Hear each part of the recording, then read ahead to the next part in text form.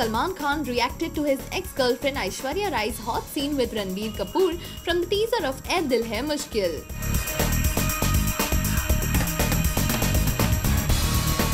Yes, for those who are new, the teaser of the upcoming Karan Johar movie starring Ranbir, Ash, Fawad Khan and Anushka Sharma is up for a release this year end and came out with a song teaser with drama and emotion some time back. It showed a very sensuous quotient between Ranbir and Ash, and apparently Salman was asked about it in an interview recently.